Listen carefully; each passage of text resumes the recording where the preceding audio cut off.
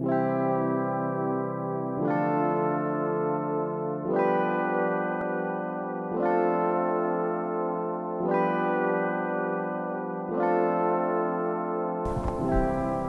my name is Mitch Jorgensen and I'm here with Bryce Johnson, and we're here to talk today about an important topic called weathering.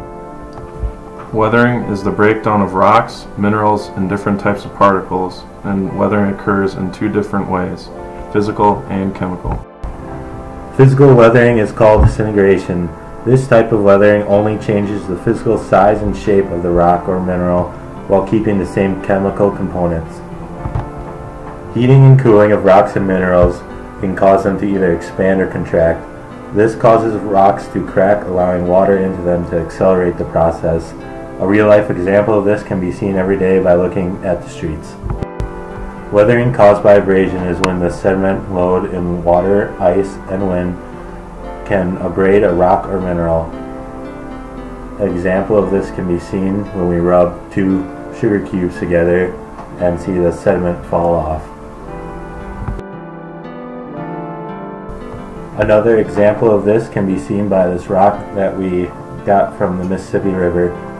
The edges are all smoothed out from the abrasion caused by the river.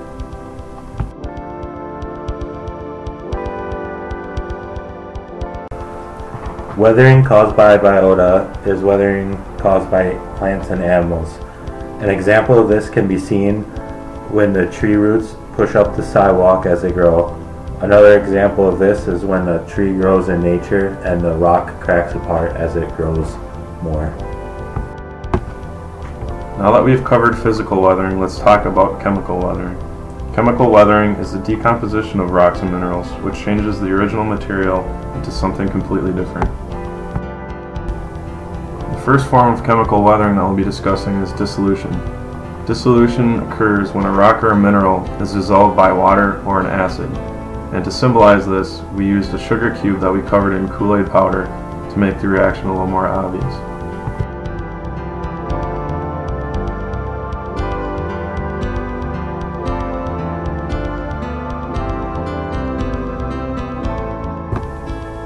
The second type of chemical weathering that we'll be talking about is carbonation. A real-life scenario of carbonation would be like a limestone rock being affected by acid rain.